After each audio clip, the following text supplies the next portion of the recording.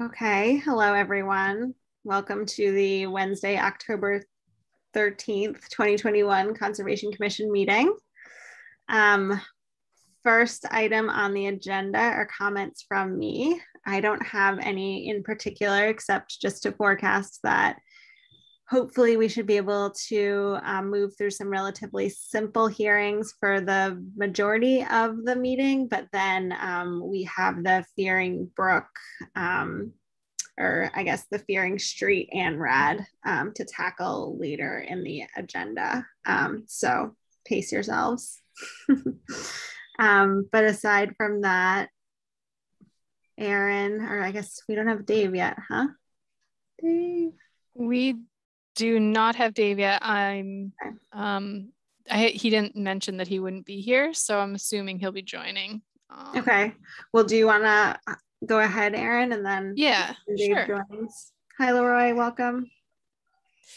So I'll start with some other business items. So Canton Road, I was out there today. They did do a bunch of plantings and I asked them to demarcate the wetland as well. They put in wooden stakes. The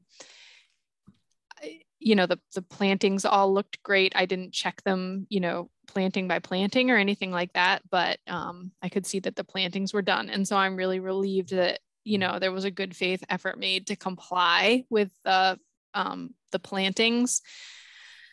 So that's good news. I do think that we should have some sort of permanent demarcation added where the wetland boundary is as part of that, just because there is that outstanding subdivision order of conditions. And I know that we have an outstanding requirement from the enforcement order as well for them to survey that and have that looked at. The wetland is significantly increased from where it was before. The cutting definitely made the wetland expand significantly. And so, that piece definitely needs to be looked at. And I know that that's outstanding still as far as having an engineer review the wetland boundary in conjunction with the proposed stormwater for the subdivision. But I guess as far as that goes, I would consider them to be in compliance with the plantings at this point. They were supposed to do them by October 15th. So I would say that that's fine. As far as when they want to proceed with the subdivision, my recommendation would be to hold to that requirement that they have the stormwater looked at in conjunction with the new wetland boundary, and also that the commission require a permanent demarcation on the boundary itself to prevent any further encroachment on it. Other than that, it's mostly just an update for tonight. I don't know if anyone has any thoughts or actions that you want me to take on that. What kind of demarcation are you thinking about in terms of this situation? Like, obviously, we're trying to get away from boulders, but like, what do you think would be the best approach? Yeah, I mean, I really like the rebar wetland markers that actually have the plastic cap on them that say wetland. I've seen those work really successfully in a lot of locations. I know that they can be moved, but generally speaking, like in Amherst Hills, for example, even though on occasion you see them, a couple moved here and there, for the most part, they're pretty sturdy and they stay in place. And I've seen them on other sites too, and they do hold up over time and they're noticeable. And it's clear when people come across them what they indicate because they say wetland on them. So it's not like you're playing guessing games. Do you think, and so you're talking about the wetlands increasing, is that going to trigger another process, or is it going to screw with the current subdivision plans?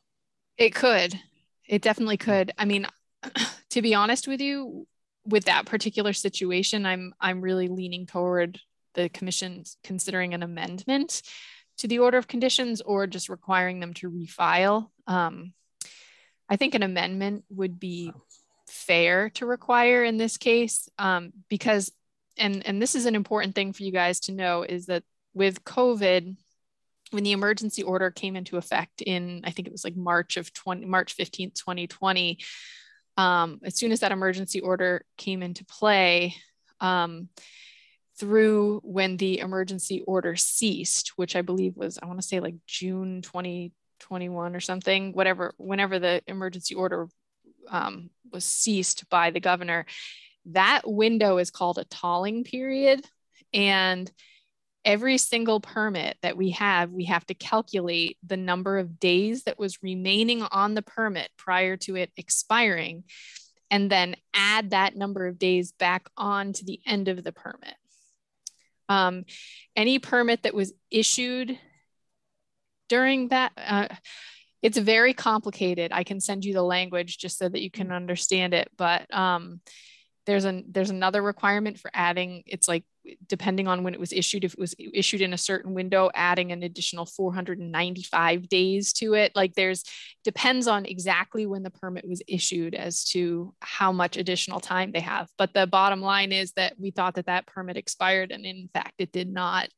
So are you saying that the amount of time the permit was in existence has increased? The hours, the days that it was originally set up, that time period has increased? Right. So to give you an example, like let's say the permit was set to expire on... I'm not talking about an expiration. I'm talking about the time. So if it was a period, from the time it started, it was like, say, a 2-year period. Because 3 years, all permits are good for 3. Okay, well, let's say it's 3-year period. But so the 3-year period with the emergency order, is the period the thing is still it's still 3 years, or does it increased? It's greater than 3 years if it expired during the emergency order. I'm not saying that. If you exclude the emergency order, okay, that time period, is it still 3 years that is actually in the case, or has it become longer than 3 years? I'm not saying you essentially add, for a permit that was in existence before the emergency order, you're essentially adding the duration of the emergency order to the length of the permit. That means the permit stays at the original length. It just the time period has changed because there's been a stuck in there an emergency period. No, because they could have been acting on the permit during the if the permit started on January 1st, 2021 for 3 years, it would go to 2024 in 3 years. Because of the emergency thing, which let's say the emergency thing was 2 years, it now adds only 2 years to that. Am I correct? Or does it add more than that? Larry, I don't think that we should get into the nuts and bolts of the law because I don't have the language in front of me. And it depends on exactly when the permit was set to expire and exactly when the duration of the order relative to that. It's way more complicated than you think. As a matter of fact, I have consultants contacting me asking me to tell them when the permit expires. Anna has her hand. Sorry, it's not. I stupidly just realized that I left my phone charger at work, so I'm going to drop off and rejoin. I'm so sorry. I have to rejoin on my phone, but I will be right back. Sorry. That's okay. Thanks for telling us. Be right back. Yeah, so I think what's relevant here to this is that Canton Ave we thought was expired. It is not. So we need to figure out how we amend that permit to move forward with any work at that site. Correct? Correct. Yeah. Okay. Yep. So I guess we'll just keep a heads up for that popping up on the agenda in coming meetings. Thank you for that update, Erin. Yeah, so that was just enforcement, and I think now that Dave is here, we should jump to his report, and then we'll carry on with my other business later. Okay, thanks, Erin. That's good. I mean, I think that I'm glad that Canton Ave is coming to a resolution. That was painful, so thank you for shepherding that through. Dave, I think you're there. Hello. We see you, Dave. We cannot hear you. And if Dave stepped away, There he is. Okay. I am here. Was having a little connectivity problems here tonight at Town Hall, but I'm here. Hello. Hi, Jen. Did you want me to take a couple of moments now? Yeah, is that good for Yeah. you? That's fine. Great. Yeah, I will be here for at least part of your meeting tonight. Just a couple of quick updates around town. Aaron and I attended an event. Kestrel, their new office down on Bay Road, had an open house. I think it was last weekend. I'm losing track of these weekend events, but I spoke at the event, and they invited members to join them to tour their building and take a walk around the pond. I'd love to get the commission down there to kind of talk about some of the things that we hope to do down there. Take a look at the trail. The new steps are in. The permitted steps that came through the commission have been installed. There are some remaining challenges down there. I want to talk to the commission at your next meeting about some of those challenges with signs. We've encountered an issue with the parking area. So there's a number of things I'd like to kind of run through with the commission. So maybe we'll set up a site visit prior to your next meeting where I can join whoever members of the commission who go out on the Wednesday morning site visit and walk around down there. We'll put a couple of things on your agenda for your next meeting. I also attended, and you all were invited to the food bank / Zala conservation area event. I believe Anna was the only one that made it to that. That was over in Hadley. It was a wonderful event attended by about, I'm going to say 50 people, 45 to 50 people. Again, Aaron was there. I spoke at it, talked about collaboration between towns, the importance of agricultural preservation, and just cooperation and collaboration between communities. They're actually doing some very interesting models with inviting different groups onto the property. There's me talking about one of the streams out at the area that was preserved. It's a pretty big project, about 195 acres total. So a really, really good size, one of the largest farms left in the town of Hadley that is not preserved. So still have some trail issues out there. Lots of work to be doing. I mean, kind of if you build it, they will come.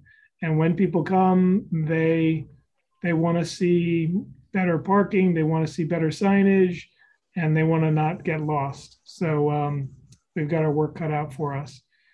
Other events last week, and I saw some of you at the Hickory Ridge events. They were held on 7, 8, 9, Thursday, Friday, Saturday of last week. We did some kind of open houses at the former Hickory Ridge Golf Course. In total, we had, I would say 220 people, maybe 225 between the 3 days. Really great groups, lots of questions, lots of comments. The project is featured on the Engage section of our website.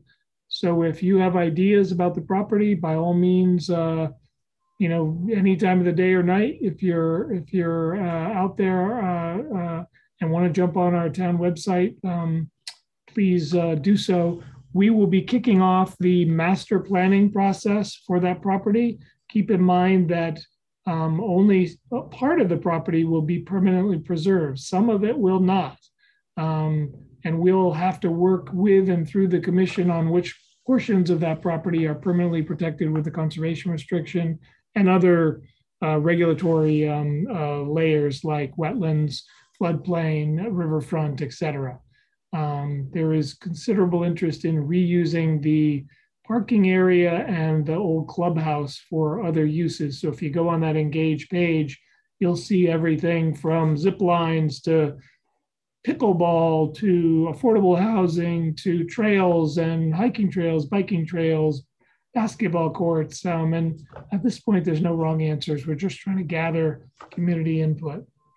And then lastly, I'm working with Stephanie Ciccarello on the final stages of the conservation restriction that is going to go on the old landfill as part of our project to install solar on the north landfill. There will be about a 45-acre portion of the south landfill that will receive a conservation restriction.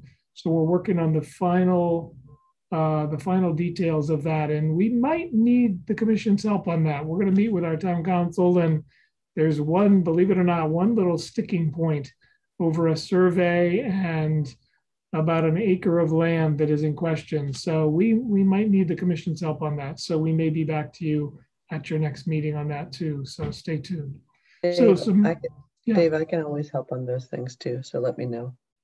Yeah, thank you. Yeah, this is an interesting little CR related, conservation restriction related item that nobody really found until 11:59. So we just spoke to the Natural Heritage Program today, and we're trying to come up with some options. So I appreciate that, Laura. So those were my 4 or 5 updates. Lots of exciting things happening out there. Getting ready for winter, trying to finish as much as we can on the Robert Frost Trail. That grant is due on 12/31. So the more we can get done between now and then, the better. It's all a reimbursement grant. So that's a good thing. We get our labor and most of our materials costs back on that. So we're working hard on getting more of the Robert Frost Trail done. And all of that work has been permitted for the most part, is all done.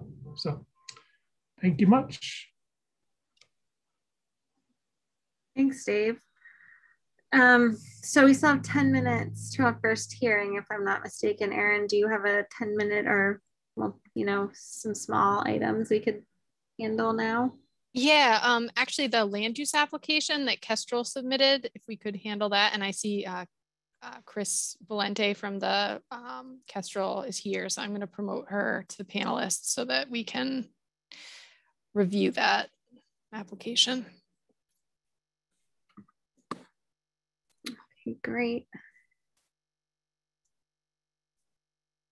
Chris, hello, welcome. Oh, we can't hear you. You're muted still. We can see you. Hi there. Hi. If you wouldn't mind just briefly introducing yourself and a very brief overview of the land use application, that would be fantastic. Sure. Chris Valente, Stewardship Director at Kestrel Land Trust. And this is an application to do a few nights of owl banding on a portion of the Sweet Alice Conservation Area up behind the pond, just off the trails up there, which involves, it's very low impact. It involves setting up mist nets, the same kind that are used for songbird banding, on slender poles inserted into the soil, and suspending nets from those. And other than that, the only equipment up there is a small audio unit that we put up there to run a lure to bring the owls in. And this is upland, away from the pond, away from the wetlands, so outside the buffer zone. And as I say, it's for several nights.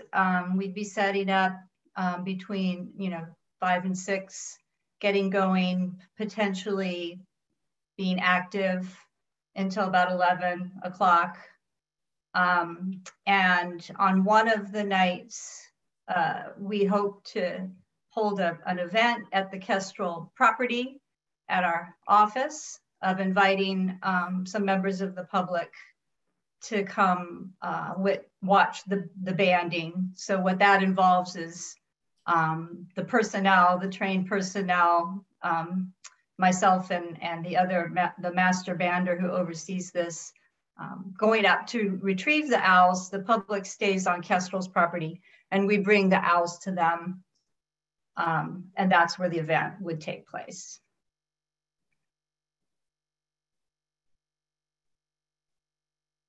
Great, thank you. So I'm also looking at the application. I don't have any additional questions. I guess the one thing that often comes up is parking and making sure there's a capacity, especially at night, for everyone who might be in attendance to safely park and travel to and from their vehicles to where you guys will be bringing the owls, I guess, down to be banded. So can you give me a quick overview of a parking plan? Yeah, we would hope to use the Sweet Alice, the new parking area, of course. And the steps have been completed, which is great, which will add to safety. And I think what we'll probably do is we always have our community engagement folks involved in this kind of thing, and they'll probably have some folks greeting people down in the parking area and escorting them walking them to our property, and also back if that's needed for folks. And we'll probably suggest that people bring, I mean, everybody has a phone with a light, but if they want to be old fashioned, they can bring a flashlight. So that's how we would propose to handle parking. And if there's anyone with mobility issues, then there's space directly adjacent to Kestrel's office. Okay, great. That's the only thing that pops to mind for me, commissioners. Or I see. Fletcher, do you have a question? Yeah, just Chris, who's the master bander that you have? Anthony Hill. Hill. Okay. Anthony Hill. He's based in South Hadley, and he's a master bander for songbirds and numerous other species, shorebirds, owls. And he operated a saw-whet owl banding station in South Hadley for a number of years at his home, and was a participant in the Project OwlNet, which we were both participants of, banding that species. Excellent. Thank you. Sure. Great. Michelle, did you have an additional? Yeah, so I looked at the land use application and I saw there wasn't really a prompt for this, but perhaps going forward when we have things like this, there could be submission of permit numbers for things like this, because while it may not be impactful to the wetlands necessarily, it is impactful to wildlife, especially when there's moving of animals and showing them in the light to people. But I don't know Anthony Hill. I know Dave King is one of your advisors, and he's a master permitter, and I assume this has been run by him, but do you mind submitting a permit number just for our records?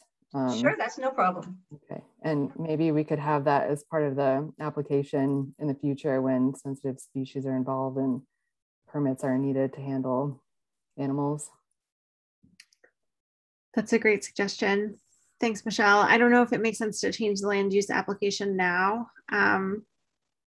but let's come back to that separate from this particular land use application, because I know the other thing that always comes up with these land use applications is how we can then get the data collected as some of these through some of these exercises. Like people are always measuring flow in streams or taking sediment cores, and we never see the data. So that's another kind of amendment to the land use application we've talked about in the past. So maybe next time there's time in another business part of the meeting, we could talk about edit or revisions to our land use application, if that's okay. I think, there. Okay. Did you hear that, Michelle? Is that all right with you? Yeah. I didn't assume we do it today, but I think it's a consideration for land use. Right. Yeah, thank you. I don't know anything about that. Dave, I see you've patiently had your hand up. Sure. So I was just going to follow up a question for Chris. And I guess when we were thinking about parking, we didn't talk a lot about night events. So I'm kind of intrigued on kind of numbers. How many people are you thinking? I have done a lot of, going back to my Hitchcock days, we used to run the Halloween events at the Hitchcock Center. And I think in 2 or 3 nights, we would run something like 500 to 600 people through the trails at Larch Hill. So I know that's not nearly that many, but I'm just thinking of the average person who isn't out at night walking from the new parking area over the driveway, over through the new steps and up. Are you thinking this is 15 people, or how many people are you thinking this is? Yeah, we're still working out the details with our program staff. But as you know, Dave, we've been thinking about parking at this place for a very long time, and we've always known it would be a limiting factor for events. The event you just mentioned that we hosted for our members, the way our staff organized that was they did it by carloads. So they limited it by vehicle number. So for instance, if the town wanted to tell us how many vehicles you wanted in the parking area on a given night for this event, you could say limit it to X vehicles, and we could do that. The number you said, 15 or so, that's what we had in mind. The other thing I was just trying to, this event is the wildlife. You know, you don't want to have a big noisy group around, you know, wild animals. You want to try to keep it into a controlled situation. Yeah, no. So these kinds of demos are always small. Okay. Yeah, no, I think it's, I don't know as we want to set that number. I'm just saying from Kestrel's standpoint, it's a long, I was just out there this afternoon. It's a long way from the Sweet Alice parking lot to your building in the dark. It is going to be very dark out there. So I just, you know, the events you guys did a couple of weeks ago that I was at, or whenever it was last Sunday or the Sunday before, were all during the day on Busy Bay Road. And I'm just saying, you know, some folks with limited mobility, limited maybe vision, you know, less than 20/20 vision. It's just, I just think you ought to think through. I don't think you can just point toward the driveway and the stairs. It's a long way. So I'm just thinking of logistics. Said, Dave, sorry to interrupt, but as I said earlier, we're thinking about having escorts. Okay. To and from. Yeah, I would think to and from. And these kind of events do tend to be self-limiting, and we put a lot of information out there so that people can self-sort. And, you know, most people recognize if it's not the sort of event for them, you know, we would certainly mention the walking and the darkness and the cold, all these things that make owl banding events not everybody's cup of tea. Right. Have you done night events? Has Kestrel done night events like this where you've invited people before? We did actually do one at this facility. Yes. At this house. When Paul was living there. Yep. Okay. Yeah. And in that case, we didn't have parking. We didn't have your beautiful parking area, and we actually shuttled people over from Atkins. We got permission to park people there and shuttled them. Okay. I've led owl prowls for 20 years, and it's just a whole different experience getting people out there in the dark when most but in this case, the only wandering is really from the, like you said, from the parking area to the house, and then they're going to be at the house. They don't go anywhere from there. Perfect. Okay. Good. All right. That was my only question, kind of logistics and safety and making sure you all have folks out there to help people. Yep. Well, as you know, our community crew is they've had a lot of experience with events. So thanks, Dave. Those were good thoughts. How many owls would you expect to ban? Well, not many. I mean, it depends. It always depends with these guys. I mean, sometimes they show up in flurries. But if the purpose of being there is to really hold the event, we would even just release some owls without banding potentially, just to keep things moving along. So I've had events where we were lucky to have one owl show up, and I've had events where, you know, people were happy as clams because there was an owl every 20 minutes. So it just depends. We try to pick a good night. This particular timing is keyed to the new moon.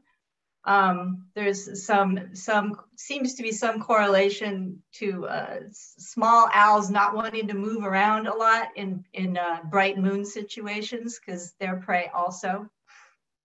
So if there's not much light, they might be more active. So that's why we timed it for this time period.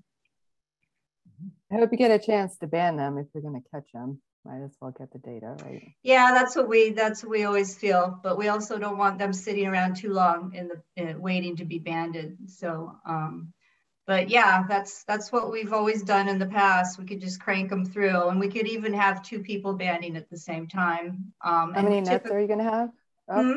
How many nets are you putting up? Probably an array of 4. With 2 banders? Yep. And 2 people checking the nets? Yep. I've done owl banding, so I kind of. Yeah, you sound like it. Yeah. Yeah. You know, just don't want to stress birds out too much. Exactly. Well, we can also, you know, there's ways to control. You close nets if you get busy, you know. You do what you have to do during a demo situation to keep the birds, the benefit of the bird is always the priority, always with banding. And so but as I say, I think my most common experience with the demos is please let there be an owl.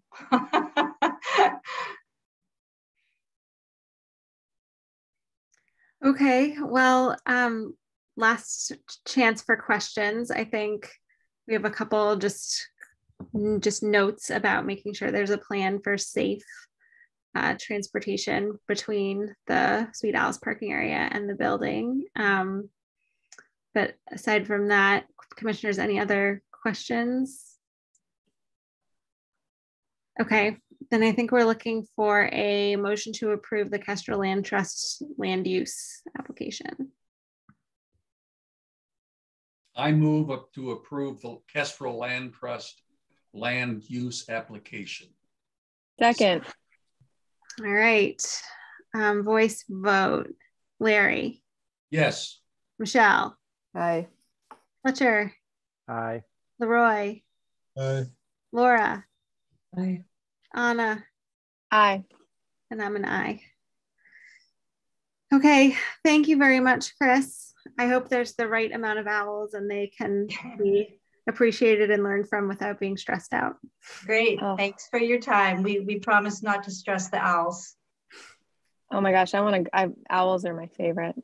That sounds amazing. Sign up. I will. I mean, I'm going to keep an eye out for it. It sounds amazing. Good luck. Okay. Thank you. We'll let you know how it goes. Okay, great. Thanks. All right. Did you just demote or? I did not. Oh, but she left. Yeah, usually people, I don't even know how to remove somebody. Because I don't want to just kick them out of the meeting altogether. Usually I just wait for them to depart. But. Oh, I go to, yeah, okay, well, anyway. Dave, your hand is still up. Do you have more to tell us? Okay. All right, so it's 7:36, Erin. Should we get going with hearings? Yes, please. Okay.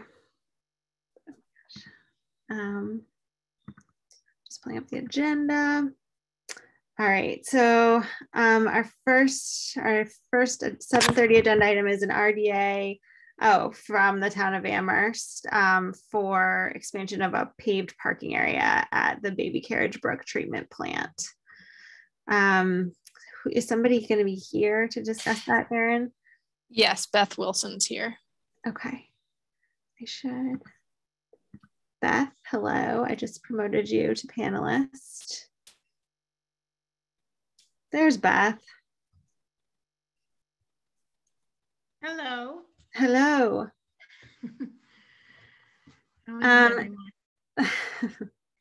Good. It's nice to see your face. Yeah, so Beth, for those of us who are new, would you mind just briefly introducing yourself and then giving us an overview of the application? Sure. I'm Beth Wilson. I'm the environmental scientist with the Department of Public Works in Amherst. And this is a project at the Baby Carriage Brook water treatment plant. It's off of Southeast Street on the well number 4 access road. So I can share, right? I can share stuff. Okay. Yeah. I just want to share the plan. Yes, you should be able to, Beth. If you have trouble, let me know. There. Can you guys see it? Nope. Darn. If not, I can share it on my end.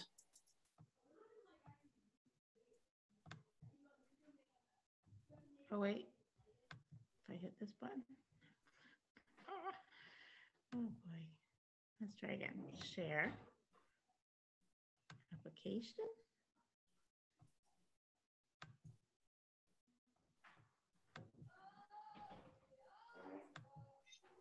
How's that?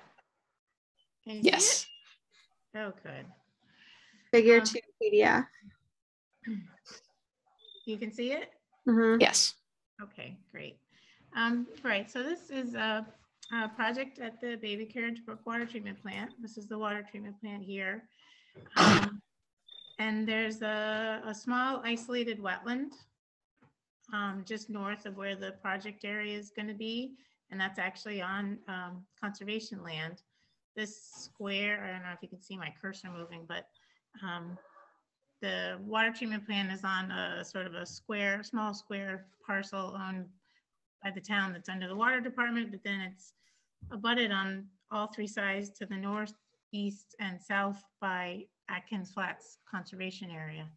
So the wetland is actually on conservation land. But the project is to improve the parking area by expanding it to the north and then also paving it. So the whole hatched area there with the arrow going across it is the new parking area location. Currently, there's a gravel parking area there that comes right up to the water treatment plant building and then heads to the east and really becomes the well 4 access road. So we are expanding the area of the parking area and paving the area too. The reason is that the water treatment plant gets a lot of shipments and they get shipments on large trucks, 10-wheeler trucks. And turning around, even just parking for the trucks is difficult. Turning around certainly is. They often end up basically going where this driveway is going to be placed anyway. And that north area is grass right now. So they drive onto the grass. They make very deep ruts in the grass. They make ruts in the gravel parking area part too. And they often get stuck. It happens a couple times a year that a truck will get stuck down there and have trouble getting out. And some have even had to be towed out. So that's the basic idea of it, is to improve it for truck access and delivery access. The paved area will be pitched to the northeast. So the arrow there is showing the plan for drainage. It'll be sheet flow to the northeast, so it won't be going towards the wetland. There'll be erosion control between the work area and the wetland. And the construction is basically to dig down a foot, so dig out the current gravel parking area a foot, put down 1/4 inch stone, 1 1/4 inch stone as subgrade, and then pave over it. In addition, we're going to repave part of the driveway. So if you look going to the west there, you can see the hatched area of the driveway that we're planning to repave. So that part's already paved, but it's extremely rutted. It's to the point where small cars are like leaning when you're trying to drive down it. It's so rutted. So that's part of the project too, is to repave 260 feet, I believe, of the driveway, and then pave the parking area to expand and pave the parking area. What else can I tell you about it? I guess we're going to put fabric down too, if needed. So when we dig down a foot and excavate the gravel, if there's enough saturation, we would use fabric beneath the 1¼ inch stone subgrade. And I think that's generally it. Okay, thanks, Beth. Before we go to questions or comments, Erin, do you have site visit photos you can show us? I do.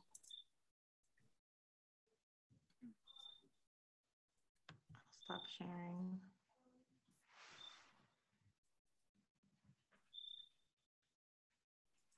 Sorry, I'm jumping back and forth between screens trying to get to the right one. There we go. Okay. So this is standing with your back to the building, looking out directly towards the wetland. And then turning to the east, looking out at the conservation land. This is looking down the well number 4 driveway. That's the existing delivery area that's fenced in. This is the building itself. And then that's the driveway that's going to be repaved, that's proposed to be repaved. Okay, thanks, Erin. Commissioners, any clarifying questions or comments? It seems to me that making it safer so that trucks carrying chemicals don't get stuck next to our resource is probably a wise move. But if anyone has any questions on kind of the details of the plan, anyone? Not seeing anything. Okay, great. And then quickly, we have a number of attendees in the meeting, public participants in the meeting right now. If you're here about this, for this hearing, this RDA hearing for the Town of Amherst DPW, driveway parking expansion at well number 4, just raise your hand. Not seeing anyone. Okay, great. Well, it seems like Erin has suggested, oh, Dave.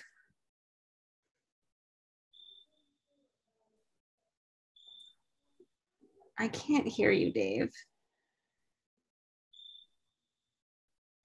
How about now? Oh, yeah.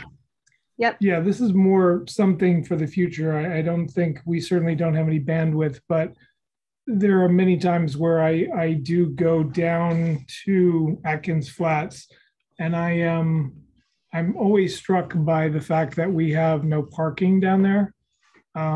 So something I'd like to investigate. I don't, Atkins Flats was preserved by the town long before any of us worked for the town.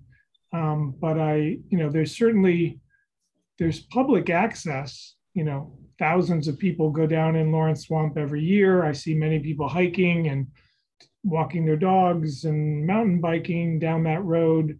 And not to suggest that any of that is part of this project, but it is interesting, and something I'd like to look into in the future is to say, what is our plan for more formalized public access down there at some point in the future. So anyway, I'll just put that out there as on our to-do list to look into. Yeah, agreed. Great point, Dave. It is hard to park anywhere near there. Okay, if there's no further comments from the commission, it looks like Erin has some suggested conditions. So installing erosion controls prior to start of work, which Beth mentioned, erosion controls as limit of work, and that's what it looks like on the plan. Upon completion of work, area must be stabilized with seed and straw mulch. Erosion controls must stay in place until vegetation is fully established, and final inspection by a wetland administrator prior to removing erosion controls. Is that all right on your end, Beth? Sounds good. Okay, great. So commissioners, if no one has any additional conditions or question or comments, I'm looking for a draft motion to issue a positive determination under the wetland bylaw and a negative determination. Go ahead. Sorry, go ahead. I was just trying to. I was so ready to read the whole thing, but I think you just miss it, Jen. I think that's what it is. You're right. I know you're fine. I move to issue a positive determination under the local wetlands bylaw and a negative determination under the Wetlands Protection Act, box 3 for the Town of Amherst DPW driveway parking expansion at well number 4 with the conditions as listed currently on this page. you want me to read them? That I just read. I'm going to second that. That Jen just read beautifully. Great. Thanks for the second, Fletcher. Okay, voice vote. Anna. Aye. Oh. Fletcher. Aye. Larry. Aye. Leroy. Aye. Michelle. Aye. Aye, Laura. Laura, thank you. Sorry, the names keep moving around. And I'm an aye. That's an aye from everyone.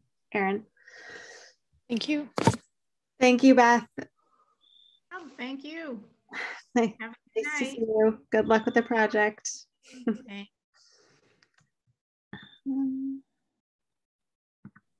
Sorry, Jen, I should have just pulled a Larry and I didn't, but apologies.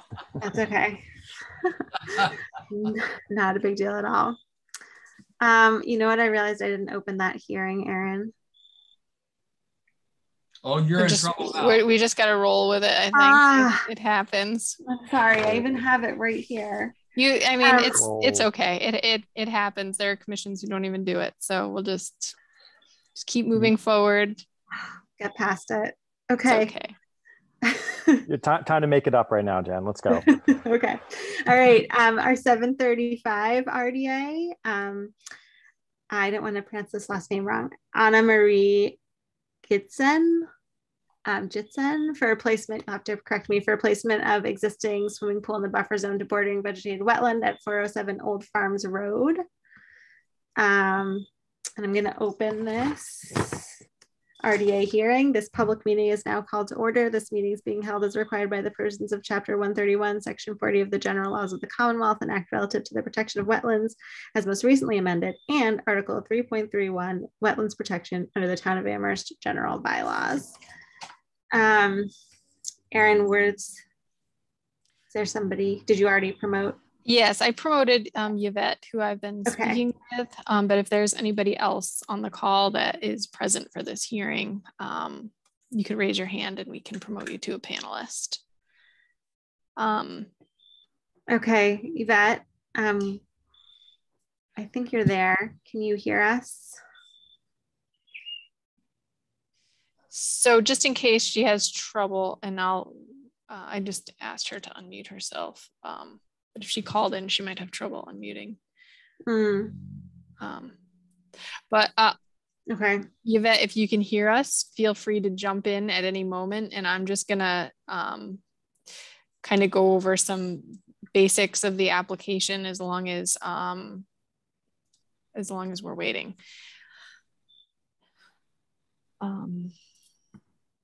So this is a replacement of an above ground pool. It is jurisdictional only under our local bylaw because there is a minor activities exemption under the Wetland Protection Act that deck sheds, patios, and pools that are over 50 feet from the wetland are exempt from Wetland Protection Act. So this is bylaw only. It's an in-kind replacement. There's no ground disturbance or vegetation removal that's proposed as part of this application. I'm just going to jump to the photos really quickly so I can show you the site.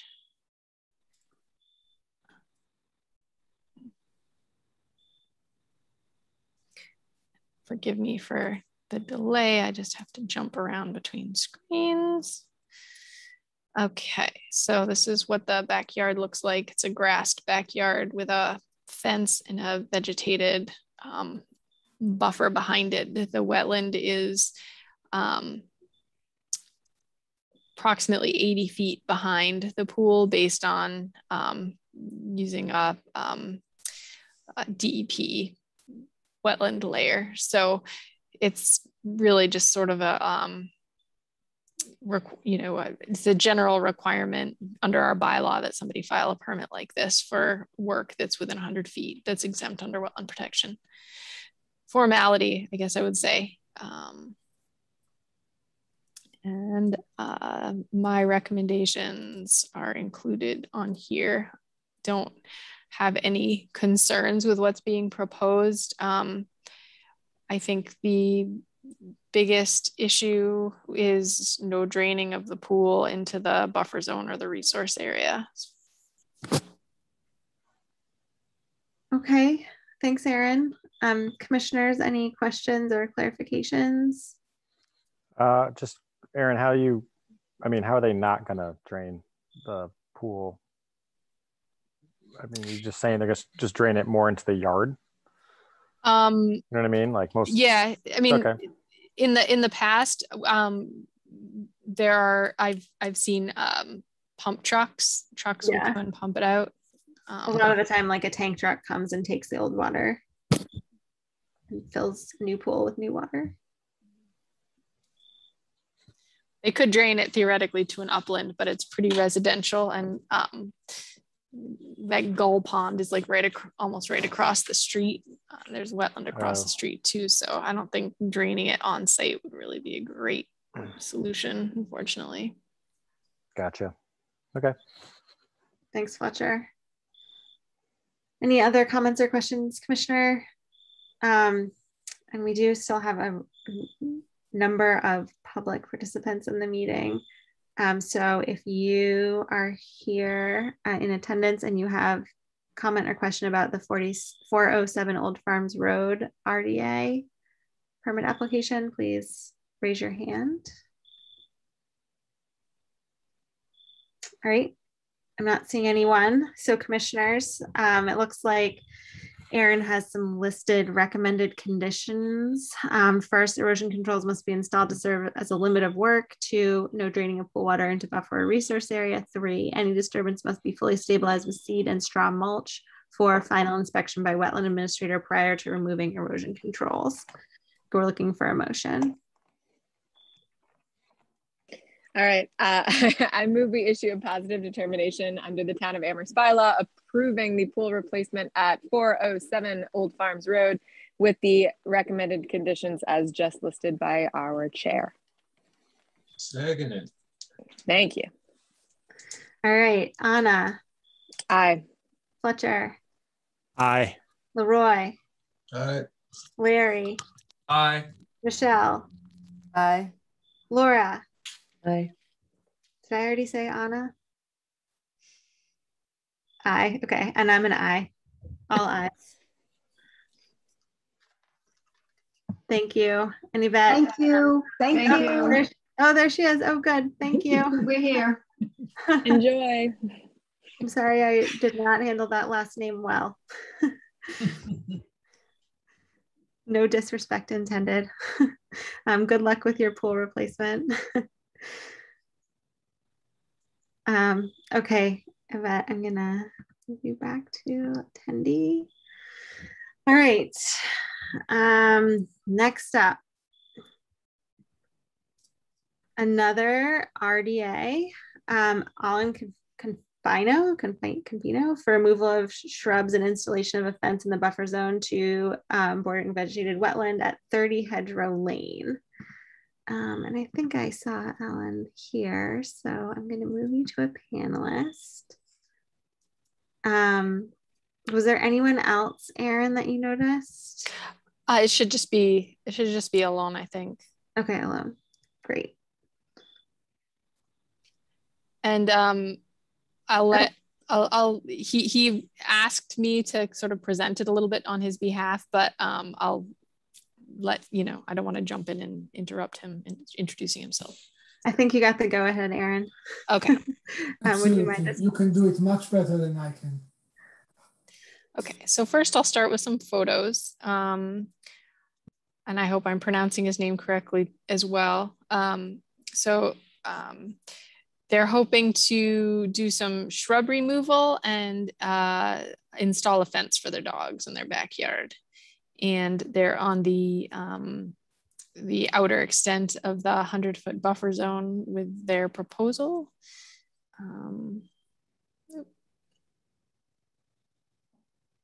Sorry about that. Let me get to the plan set and show you that.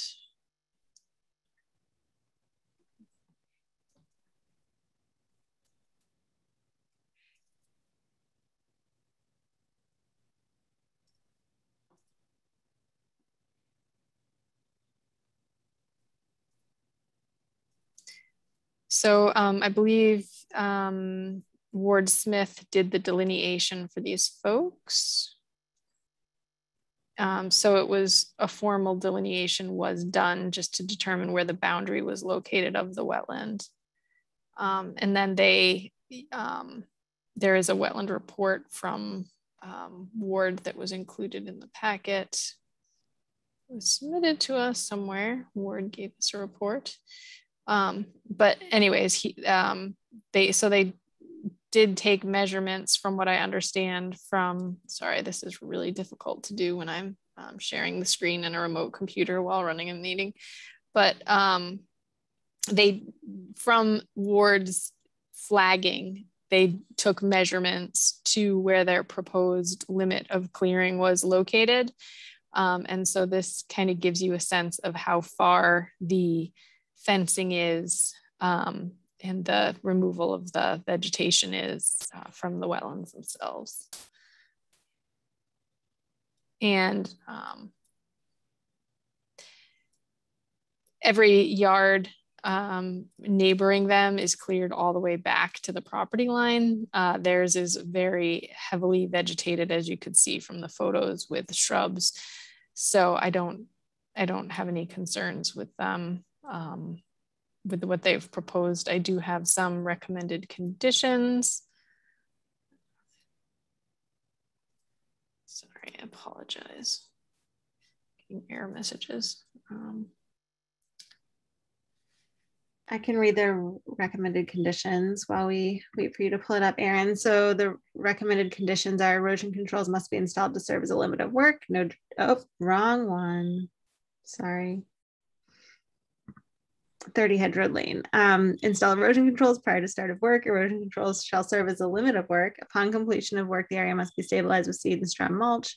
Erosion controls must stay in place until vegetation is fully established, and final inspection by wetland administrator prior to removing erosion controls. Finally, proper removal of invasive species off-site in landfill. So we kind of got ahead of ourselves there for a second. Erin, is that kind of the background that you wanted to give us on the project? Yeah, there one other point is there is extensive invasive species in the yard. Glossy buckthorn, multiflora rose, bittersweet vines everywhere. So the area where they're proposing to take the shrubs out is basically just a little invasive species cluster there. Okay. Commissioners, any questions? Not seeing anything. Okay. Again, I should just check. We still have a number of public participants in the meeting. If you have any questions about this RDA for 30 Hedgerow Lane, please raise your hand. Not seeing anyone. Okay. Once again, we're looking for a draft motion then, I believe. Do it. I'll move to issue a positive determination under the local wetlands bylaw and a negative determination on the Wetlands Protection Act for 30 Hedgerow Lane for shrub removal and fencing. Second. I think Laura got the second. Ooh. That's all right. I'm gonna do a voice vote. Fletcher. Aye. Larry. Aye. Leroy. Aye. Michelle. Aye. Laura. Aye. Anna. Aye. And I'm an aye. All ayes, Erin. Wonderful. Okay. Great progress, everyone. Thanks a lot. He's all yeah. set, right? Thank you very much. Thanks. You're all set. Thank you. Best of luck with the project. Okay.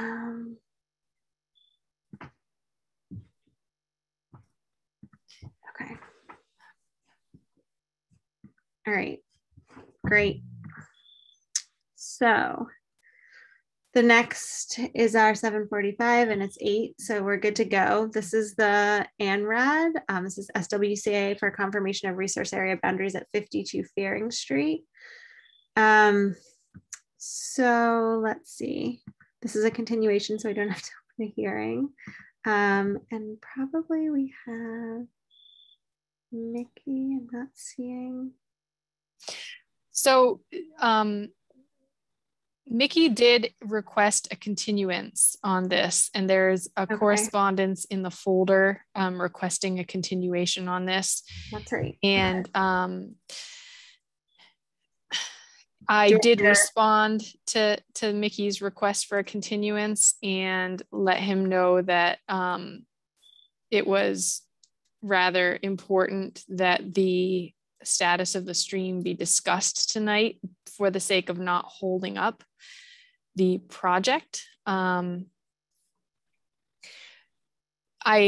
provided the commission findings of fact that I basically on research that I've done.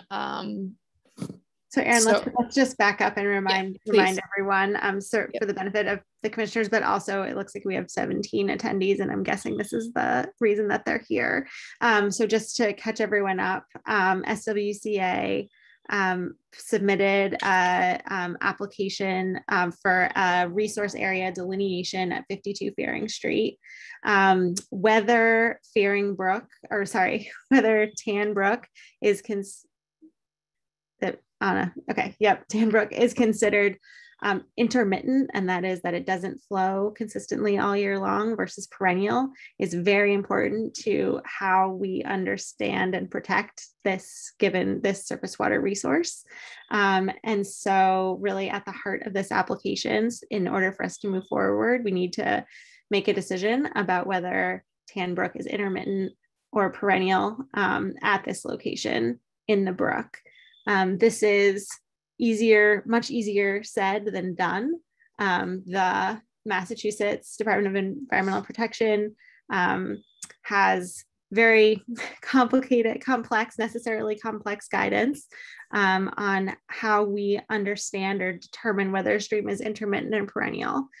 And they require that you use a USGS online tool, an interactive mapping tool, to first delineate a drainage area that contributes flow to your point of your location on a stream, and then use that size and then some of the geologic features in the stream to determine if the stream is perennial.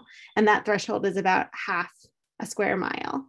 In this case, when we just use the stream stats tool straight out, when we delineate the contributing area from this point, 52 Fearing Street on Tanbrook, it says that Tanbrook is less than half a square mile. However, anecdotally, we know that Tanbrook has enough flow of it for all of the year, and further has a lot more flow than a typical intermittent stream might.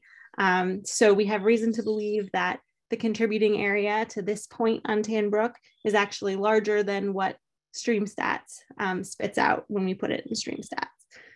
So Erin, thankfully, we also have some GIS expertise in Erin, and she has gone through and done a fact-finding effort around how we delineate Tanbrook, the drainage area for Tanbrook at 52 Fearing Street. So I think that's a okay 30,000 foot summary. So what we're really trying to get at as a commission here tonight is to go through Erin's finding of fact about how we designate Tanbrook, discuss it as a commission, get a chance to ask questions, and kind of make a decision as a commission how we feel or what the facts lead us towards for the designation of Tanbrook as intermittent or perennial at 52 Fearing Street. Is that okay, Erin? Did I miss it? It is. The only concern I have is that Mickey is not here. Right. And I don't know that anybody else representing them is here, because they submitted a request for continuance to me, and I responded saying, I think we need to discuss the status of the stream tonight. My concern is they've already revised the plan. They submitted the revised plan showing Emily Stockman, our peer reviewers from Stockman and Associates, did the third-party review and found that there were more wetlands on the site than what was on the original plan. So Mickey has revised, SWCA has revised the plan to add in those flags that Emily added as a result of her peer review. My concern is so right now Emily's doing sort of a final review of that revised plan, and then she's going to say to us, yes, all of the wetland flags are there. So at the next meeting, theoretically, there's going to be a revised plan ready for approval or ready for issuance of an ORAD, so an order of resource area delineation. So if we don't talk about this tonight, then we're not going to have a revised plan for the next meeting on which to issue an order. And I feel like I don't want this to hold up issuance of the order. At the same time, the applicant's representative is not here. So we could review the finding of fact and wait till the next meeting and have it hold things up, or it's really, I would defer to you, Jen, on how you'd want to proceed on that. Can I ask a quick question too? Didn't we ask the, well, in this case, Emily Stockman to do what you have done, Aaron? Did we ask her to do the watershed review? Yeah. Where did we end up with that? So that fell in, how did that, I guess I'm confused that went onto your plate. I thought we asked SWCA to get somebody else to do that for you. There's a couple of reasons why that happened. So first off, during the last hearing, when the third party was discussed and the need for the watershed review was discussed, it wasn't entirely clear how that was going to take place. We knew what needed to happen, but it wasn't entirely clear how, from a peer review standpoint, we were going to handle that. The reason is because we knew that the wetlands needed to be looked at, but we also knew the watershed needed to be looked at. And so the peer reviewer that was hired to look at the wetlands. It wasn't in her scope to look at all that. And Mickey did object actually to paying for a review of the watershed. So, and a watershed study like that is not trivial. It is a big effort that you would have to bring in an engineering consultant to do. Right. Yeah. That's what I thought. Yeah.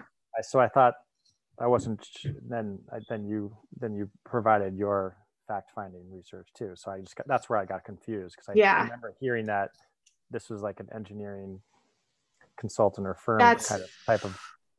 So in the end, anyway, we ended that's up what I was asking. Anyway, Aaron. Yeah.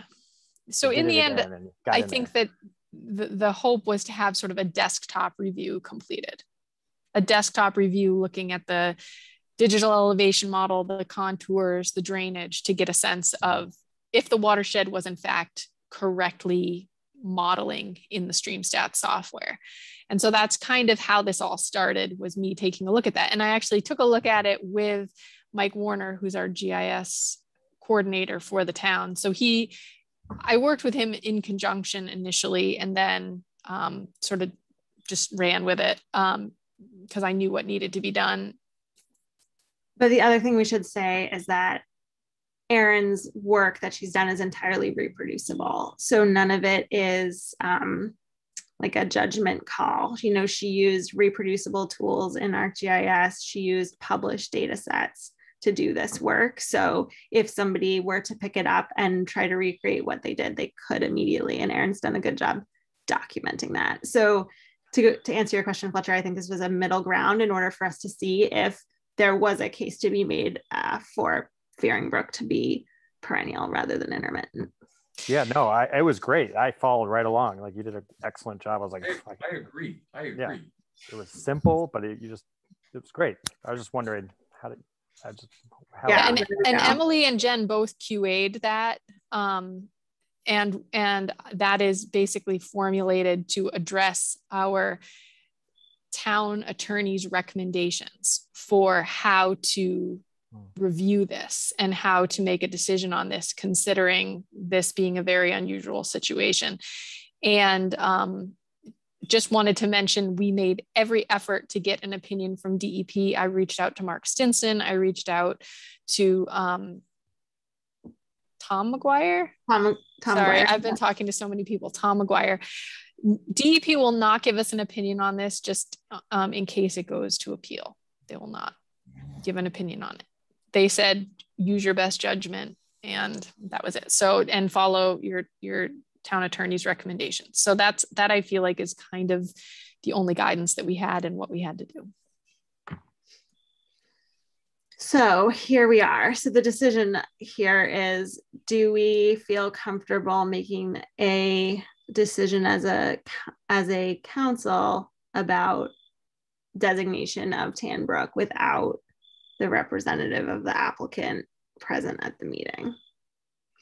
The alternative, I mean, I don't think, I know sometimes we talk about it and then we push it to the next, and then we make the decision in the next meeting, but by the time we get to the next meeting, we have to rehash it all anyway. So it doesn't really save us time. And if we feel like we need to do it in the presence, make a decision in the presence of the representative of the applicant, I feel like we should discuss it with the representative of the applicant here. So I think it's kind of either we do it and we make a decision now without the representative of the applicant, or we wait and continue it to the next meeting. But I would love commissioners' inputs on this. I think we continue right now. Yep. Okay. Others? Fletcher looks torn. Or, I mean, I agree with Larry. But it would be nice just to get this over with. Yeah. Yeah. I'm kind of on the same. How can we just be like, I mean, we clearly agree with Aaron, but the applicant's not here. She did a good job, but what's the applicant going to say that could differ from what we're going to do? I mean, we can look at the stuff that's come up and make the decision on that. And I think we can do that with or without the applicant here. But you just said to continue. So you're saying doing it now. I say. Oh, continue. Oh, I see. Okay. Oh, do it now. Okay. That's confusing. Do it now. That was confusing. Sorry about that. Right. I thought you said continue. No, so, I want to do it now. All right. So let's just do get a feel for the room here. Can I ask a clarifier? Yes. There's no reason why we would be discussing this other than this. It's an ANRAD or an NOI or a NOI. ANRAD. Sorry, I'm forgetting. Yeah. So there's no other reason why we would be discussing this point on Fearingbrook other than this. And you just said ANRAD, right? ANRAD, sorry, other than this ANRAD. Is that correct? Correct. Yeah. Right. So this isn't right. This isn't like overlapping other hearings. I know. I worry about setting a precedent of discussing and making decisions on projects without the people who are submitting the application having a chance to weigh in, especially when they explicitly asked us to continue the hearing. That being said, we do have a number of folks from the public here, and I'm wondering if we can also continue with public comment to note that if the applicant can't hear it either, right? And so there's a lot that for me is feeling not fair to this applicant or future applicants if we set that precedent. But this is all recorded.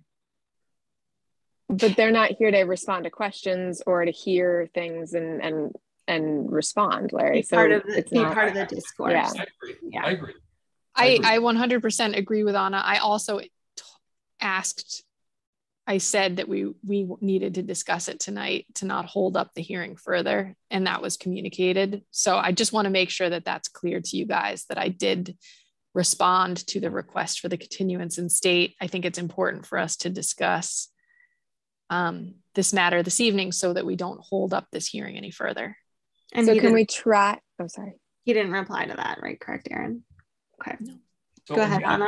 Again, we're just responding to a finding of fact, and we can look at the facts and make a statement. I agree that the aggravated party isn't here, but we can just respond to that. I mean, Jen, can we make our best attempt to do so Aaron, are you saying what you said to Mickey and company? I'm sorry, my dog is breathing so close to my headphones. If you can hear it, it's not me like panting into the microphone. Sorry.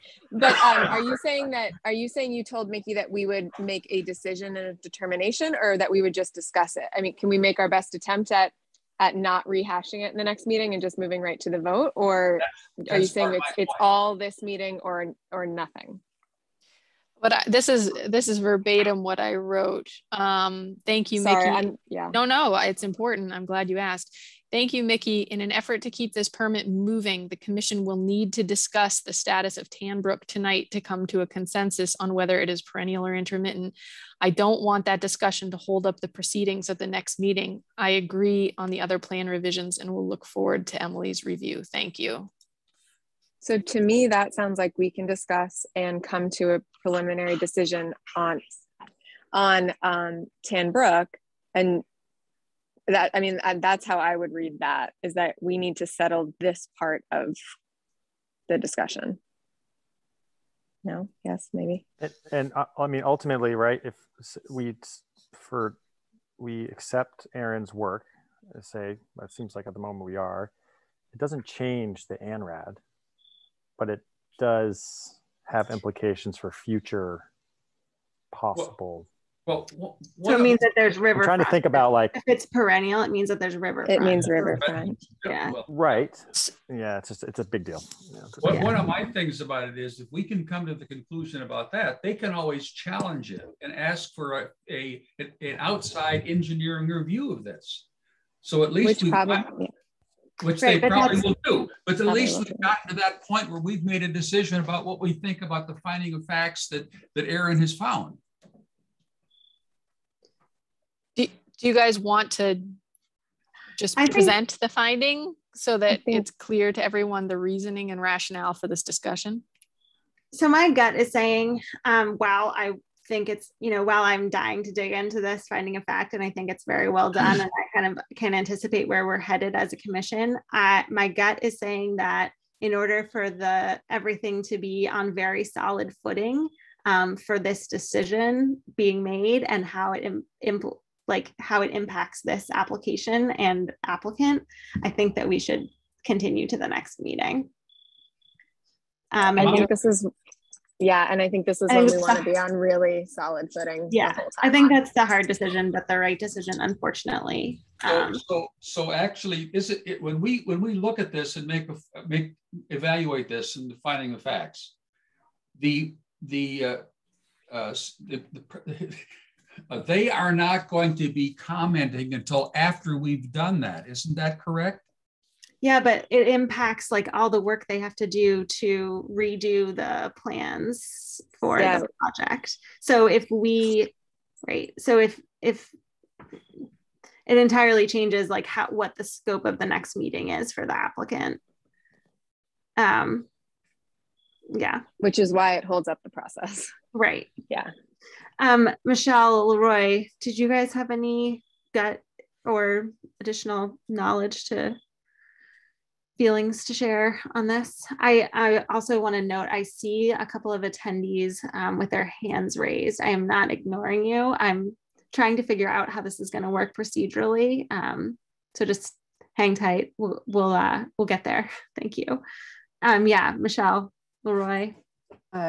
I guess I'm disappointed that the applicant didn't come to the meeting tonight, given that he was strongly encouraged or asked to, but I get and agree with the extreme implications going forward that a continuation would put us on more solid footing with the big decision that we have to make. Thanks, Michelle. Yeah, Leroy. It's interesting. This particular applicant has a lot of resources. I feel like we might have seen someone else.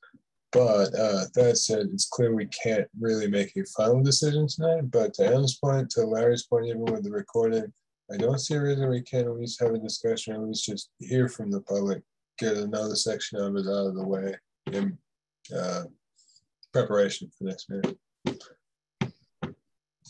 Okay. So it seems like we're pretty much split. Your chair, you make the decision. Well, so I was going to say, Dave, if you're still sitting there and you have any wisdom or guidance in this situation, that this would be a great time to chime in. He's probably off at another meeting now. Okay. No, I am here, Jen. Okay, thanks, Dave. I am here and listening. This is a tough one. I do tend to agree with you, Jen, that my gut tells me that, without the applicant present, it just seems like the right thing to do to continue. This discussion could be communicated to the applicant, but it just seems like the right thing to do, that we normally would not proceed without the applicant present. But again, I defer to you and the other commissioners on how to proceed. Okay. So right now it seems like, sorry, go ahead, Aaron. I was just going to say, from a procedural standpoint, if we continue and don't render a decision tonight, what that means is that at the next meeting, we're going to have another continuance. Even if the wetland line is perfect, we're going to have another continuance. So we're kicking the can down the road, which scares me because of some other projects we have coming down the line. But I also understand that we want to be cautious about making decisions. Sounds like better safe than sorry across the board. That's what I'm hearing. Yeah, I think this is important enough, and we want to make sure that the decision we make can like stick. And so I think doing it in as fair a way possible is the right thing to do. So let's go through one more time. So with that, you know, additional knowledge, does anyone kind of, so it sounds like, Leroy, we might have convinced you that waiting until the next meeting is an okay tack to take. It's okay with me. Emergency situation, like I said, it's better safe than sorry. Okay, thanks. All right. So, okay, thanks, Larry. Fletcher, are you gonna? Oh no, you're okay. I trust you. Okay, great, thank you. So we're gonna continue, and we'll discuss the finding of fact and the designation of Tanbrook as perennial or intermittent at our next meeting, which will be October 27th. Erin, can we take public comment? I mean, the public is here, they're raising their hand. Okay. I don't see any reason not to. I mean, I'm not sure that we should open up like a huge firestorm of, you know, but if people are raising their hand to speak. Okay, yeah, I see Barbara and Rolf, I see you guys. Thank you for your patience. So just to summarize, we've decided as a commission that since the representative of the applicant for this ANRAD application is not present, that we're going to continue our discussion and decision on the designation of Tanbrook to our next meeting.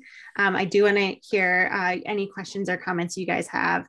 Again, because we can't really discuss the details of this ANRAD at this meeting, as we just decided as a commission. I would appreciate it if you just keep your questions or comments relatively brief.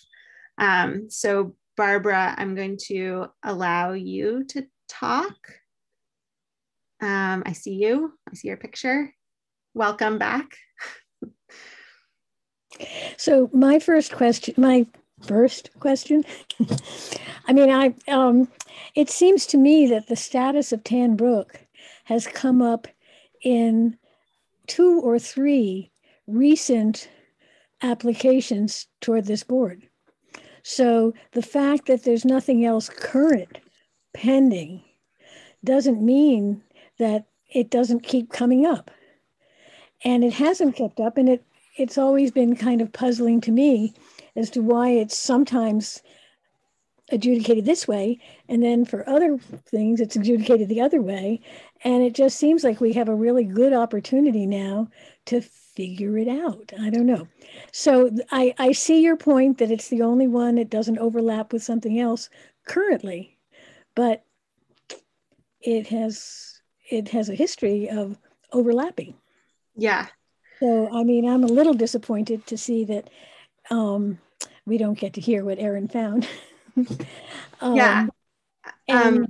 And I also don't understand exactly, I mean, I heard you say riverfront or this or that, but has any plan been entered for development on this thing? I mean, we've seen the flags, but we've seen a diagram with the flags, and now you tell us that the flags have changed a little bit.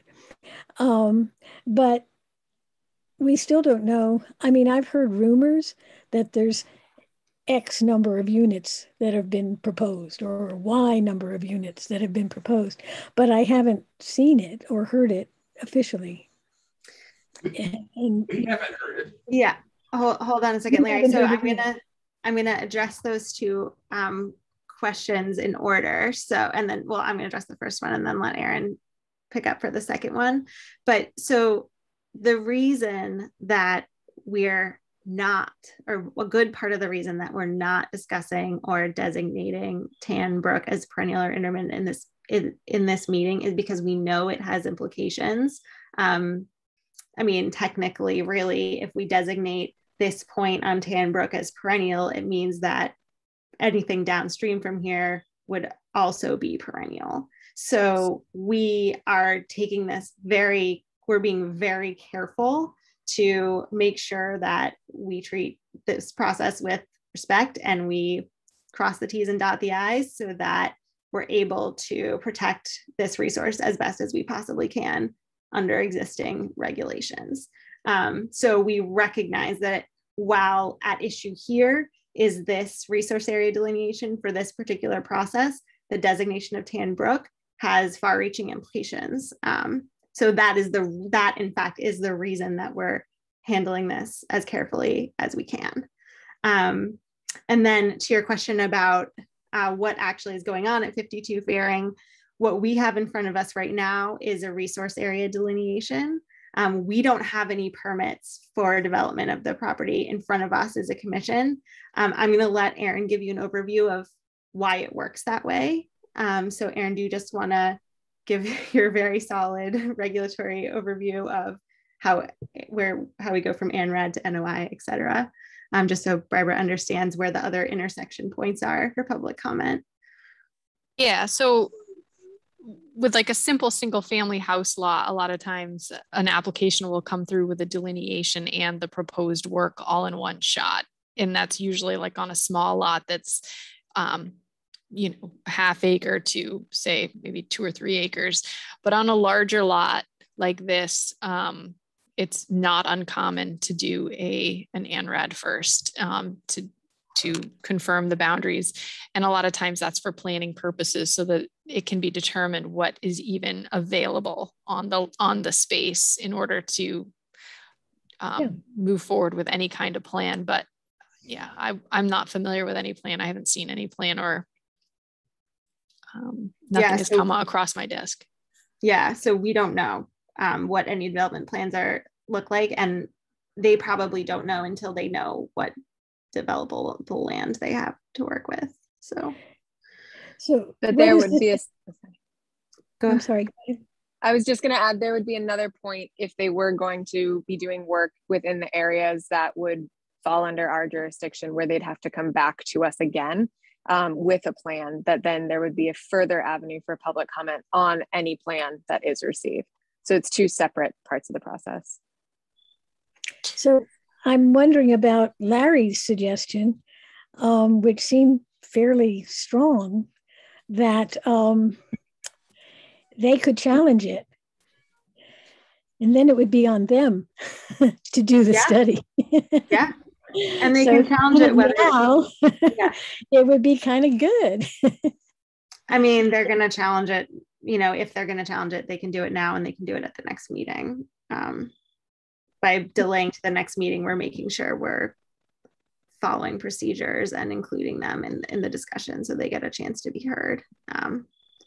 You know, if we were to designate Tan Brook as something, you know, as perennial instead of intermittent at this meeting, we would certainly discuss it again at the next meeting. So yeah, it only just makes sure that we're inclusive and that we're protecting the public discourse around the resource. And again, like the bottom line of our intentions is to be able to protect Tan Brook as best as we possibly can, because that's what our job is. Right. Aaron, can I ask a clarifying question, Jen and Aaron? Aaron, your fact finding, is that in our meeting packet, which is publicly available? Yes. Anybody who, I mean, it's now part of the public record. Right. Anybody who wants to see it can request it from me. Yeah. So if you really wanted to look at it, you could prior to discussion. Mm-hmm. That's a great point, Anna. Thank you. Thank you. It's actually a good idea. Yeah. I have one of those once in a while. Yeah. So if you wanted to see the finding of fact, Barbara, you could get in touch with Aaron. Thank you. And anyone can. Yes, anyone in the public can. Even the proposer, even the. Thank you, Larry. Yes.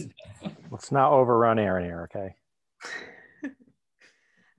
Okay, Barbara, thank you for being here again. And just keep an eye out for the October 27th agenda.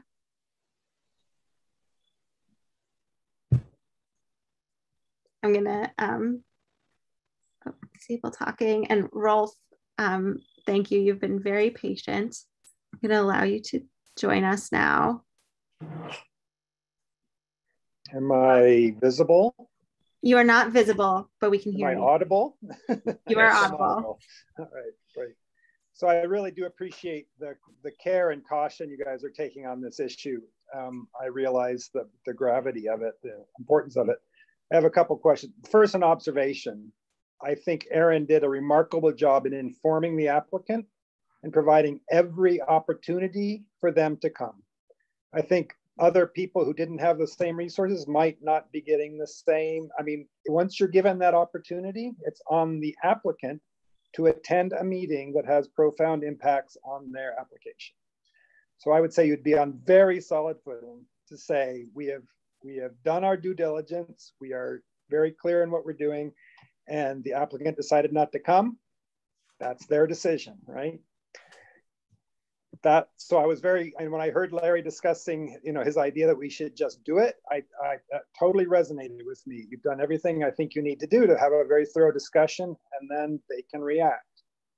The strategy, I don't know if there's not a strategy involved, but if it is a strategy on their part of delaying yet again so that they can come back with, prevent you from making a decision, I would find that, because they would then have time to prepare and come and talk to you during the meeting.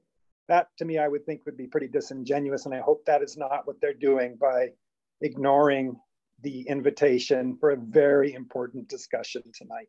I mean, that's stunning, right? I find it stunning that they would elect not to come to the pivotal discussion on their application. So just consider that. My question, I guess, has to do with the downstream implications. I think, Jen, you said this would make downstream perennial. My understanding is it already is.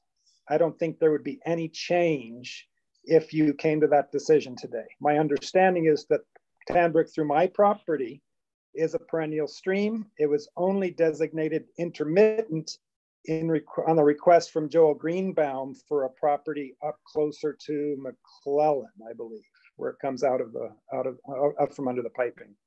So I don't think your decision today would have profound implications for any change of status for the creek through my property, which is on the north side of Fearing, as it goes toward the university. My final question is how and if this decision would impact the dormitory that's being built basically abutting Tanbrook by the university. So we as neighbors were a part of a meeting on Thursday or Wednesday where they presented us the final version of a 600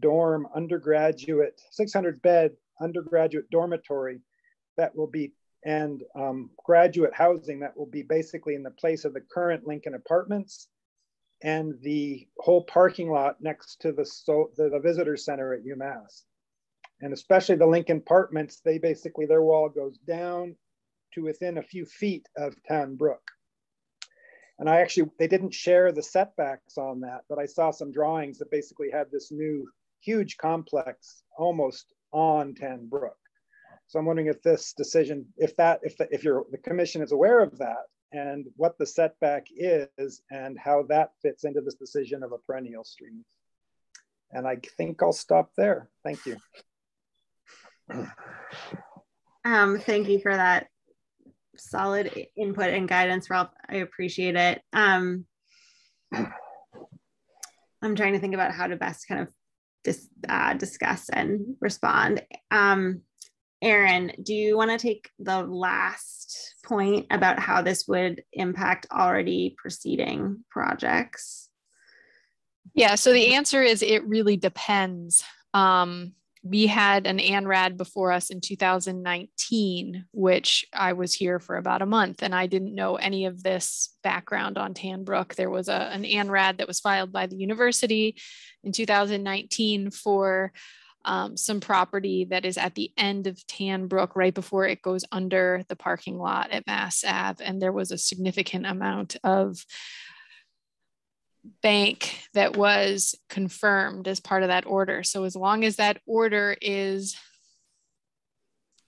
active and valid, then that determination, that delineation is approved, regardless of whether it's downstream of this site. And you know, I'm not even gonna comment on it anymore, but that's basically. Okay. And Aaron, so my understanding is that, you know, right now the part of Tanbrook that's considered perennial is only the part that shows up on a USGS topo. So there is some distance below 52 Fearing Street that would be impacted by us deciding that, if we were to decide that. No? The only property that's impacted by this ANRAD is the subject property as part of this application. There is no, anytime you move a point in a stream stats application, it changes the watershed delineation. In every site, we do that review on every permit that comes to us. And you know, getting back to Barbara's question about why is it different on this site than that site, it all depends where you place that point. And so, for example, if I place that point 500 feet downstream from where my current point was, or upstream rather, it will change the overall calculation of watershed size, because it would reduce the watershed size if I went upstream from where I was. So every site is different in terms of the watershed. But if you were to move downstream and delineate a point downstream of 52 Fearing Street, the contributing area only gets larger. So that is correct. Are setting a precedent. If we were to decide that Tanbrook is perennial at 52 Fearing Street, that's setting a precedent for arguing that it could be considered perennial downstream of there. Correct. It would only be determined though if somebody filed a permit and wanted to do the work. Yes. Yep. And if they didn't already have a determination that was valid, that was not expired for a boundary that the commission had already approved on a legal permit. And so, Ralph, I think your first point was just about, you know, reflecting on the decision to wait until we have our applicant. Again, you know, I think this could be read a lot of different ways. It doesn't really help. I think what's the most important is understanding that we can't make a decision to move forward at this meeting. So this was going to be continued to make a final decision until the next meeting, no matter what we discuss tonight. And so instead of discussing it tonight, we're deciding to discuss it in 2 weeks when we have the applicant's representative present. So I think, I mean, you heard the discussion. It wasn't made easily. I think we all want to move forward with this as efficiently as possible. But ultimately, with the information we have available, we feel that this is the best way to ultimately protect Tanbrook. Understood. And if I'm still audible, I do appreciate the care you're taking on this. I'm not disagreeing with the decision. Yeah. It's a very challenging one. And it's a tricky one. Pointing out what it looked like from the audience here. Yeah. And so I hope I've just made it clear that, you know, we're using the information we have available and the experience we have available and the scientific knowledge we have available to try to navigate this in a way that protects Tanbrook as best as we possibly can. That's very much appreciated. Yeah. All right, thank you, Ralph. If you don't have any more questions, again, this will be continued to the next Conservation Commission meeting, which will be on Wednesday, October 27th. All right, so I see we have a Gabor here. Gabor, welcome. I'm gonna allow you to talk. Thank you for joining us. Thank you for doing this all. And I'm an abutter right next to, like with 52 Fearing Street. I'm at 44 Beston Street. And I built a small shed, like 160 square foot in 2000. And at the time, I was denied putting it closer than 200 feet to the brook. So basically, the evaluation at that time at the same section of the brook was perennial, like the larger one, because the riverfront was, had a larger setback applied to it. And I just wonder whether that would still be standing, or does it have any effect for this review that, that was over 20 years ago, that review happened. And in my case, that was a perennial stream.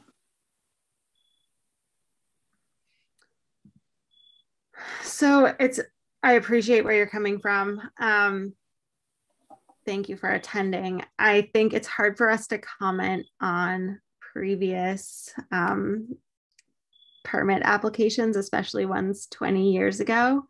I also don't have a super good knowledge of like the streets in that area. So I don't know where you are relative to the stream and 52 Fearing Street. We share boundaries. Okay, so you're on the other side of the creek. Fearing and 44 Beston share boundaries. So the shed section of Tan Brook is virtually identical. Yeah. So that's on the other side.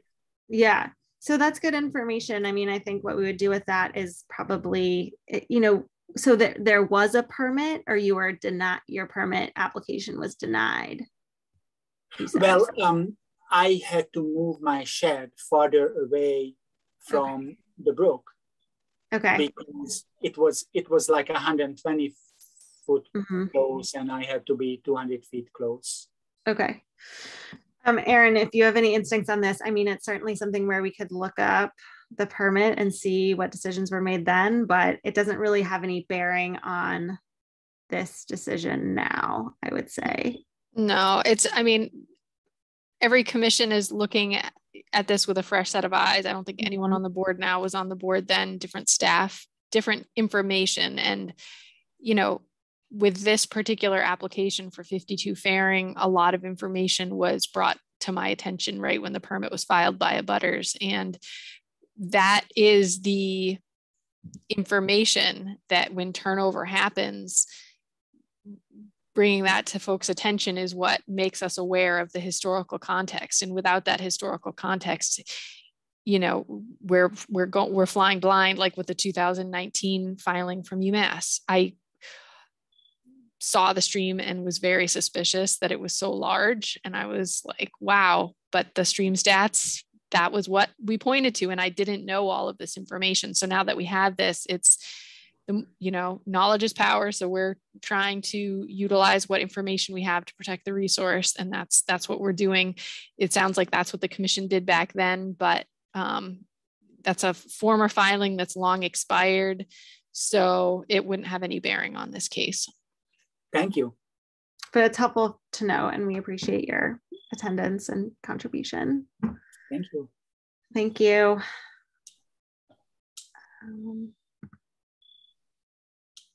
All right, it looks like we have another hand. Michelle, I'm going to allow you to talk. Hi, Michelle. Welcome back. Yeah, thanks. So thank you guys again for all your due diligence. You're really doing an amazing job. So I really echo my neighbor's sentiments. My question is kind of a point that Rolf brought up, that I would love for you guys to have a clear understanding of what do the bylaws say about continuing a discussion when an applicant has chosen not to attend. Because what I'm afraid is going to happen is that, what if this happens next meeting, right? So I really want to hear from you guys, what are the rules in the bylaws? What does it say about continuing a discussion when the applicant chooses not to attend? And I think we need to stick to that next time and just be clear that regardless of what the applicant decides, this is what the bylaws state. You guys have done an amazing job with your due diligence of informing everyone, and then just let it go. Yeah. That's my comment. That's great advice. And I think, or great input. I think, Erin, one thing we could do is clarify that with town council, just so we understand that for the situation moving forward, unless you know already. The commission can do whatever it wants. The commission could deny the permit tonight if they chose to. They could approve it tonight if they chose to. It's entirely within the board's control to take action on it. It's really a matter of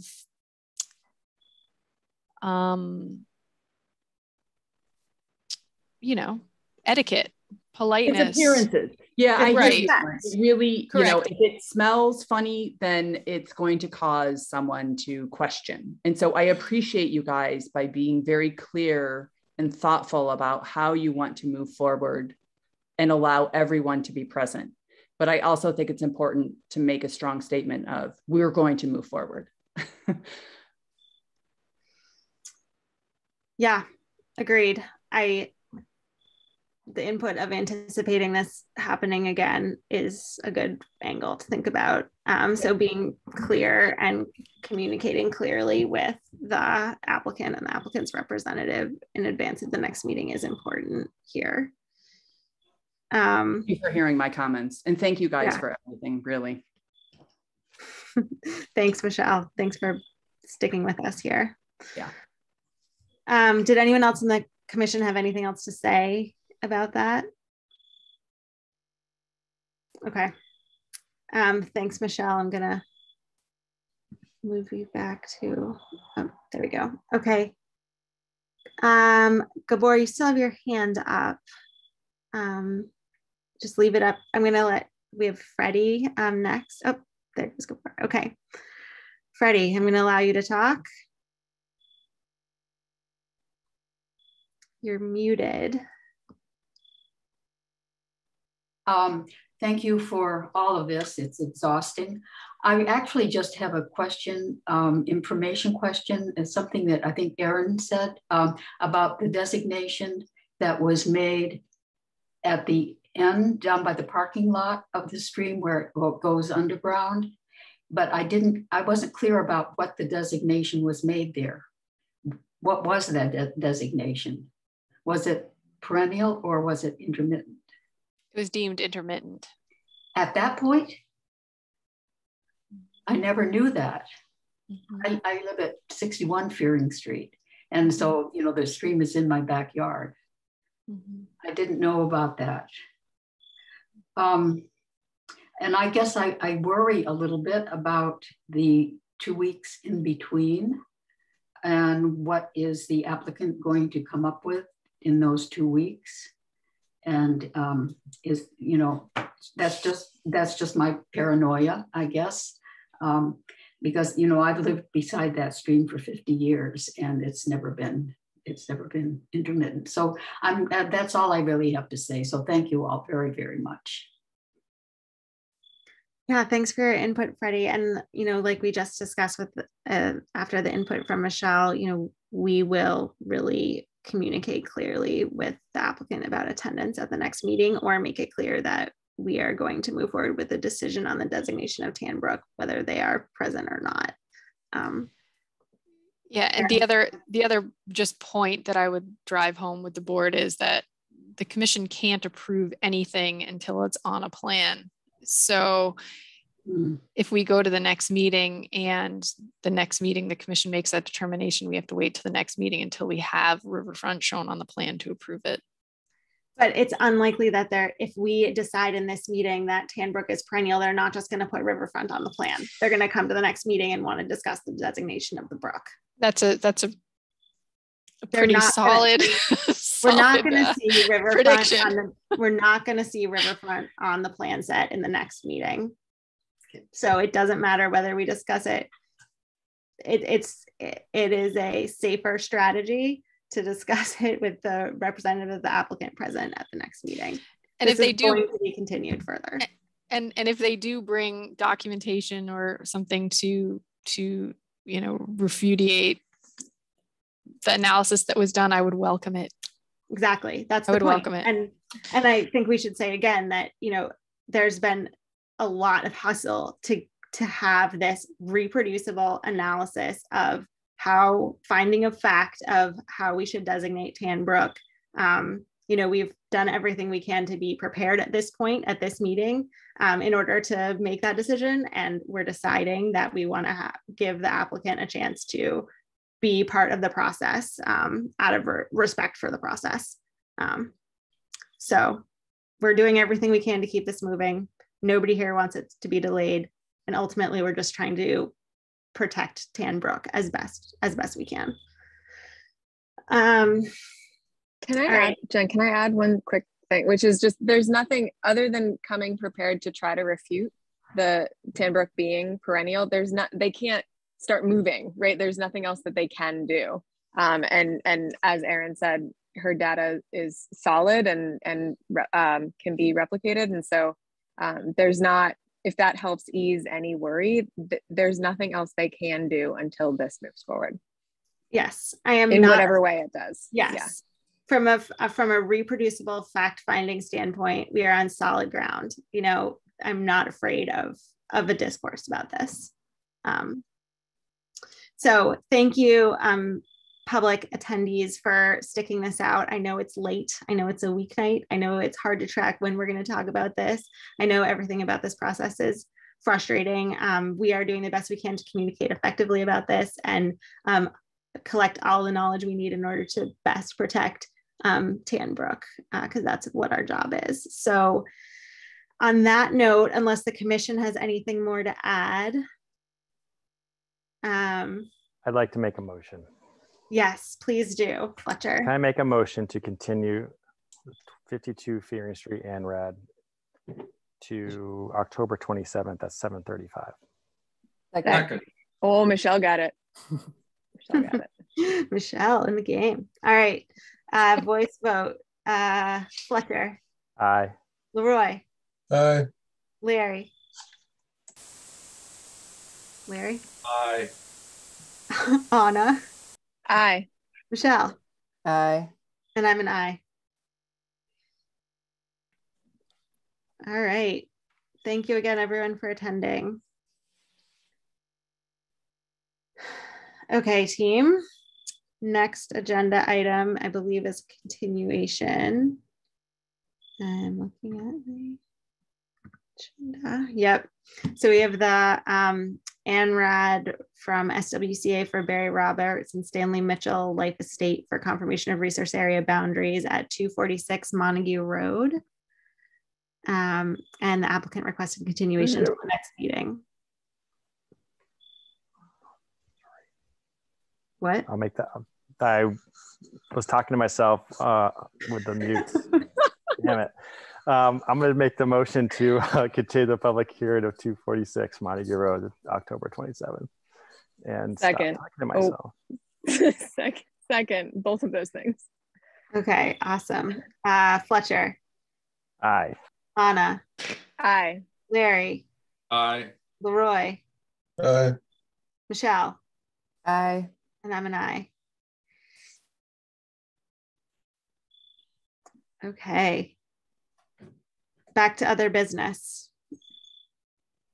So Beth Wilson had requested that we, as part of the Fairingbrook floodplain restoration, that we add a couple sort of pools, put some stones in the stream bed to allow the water to do some ponding in the shady part of the stream. It was all discussed with folks from the state relative to the grant, and everybody was in agreement that it would be an ecological benefit to the stream. And based on that, I gave sort of a verbal, I don't think that this is a problem, but I wanted to share it with you guys so that you're aware that it is a change to the permit. And if anybody has any objection, let me know. Sounds good. Okay. Thank you.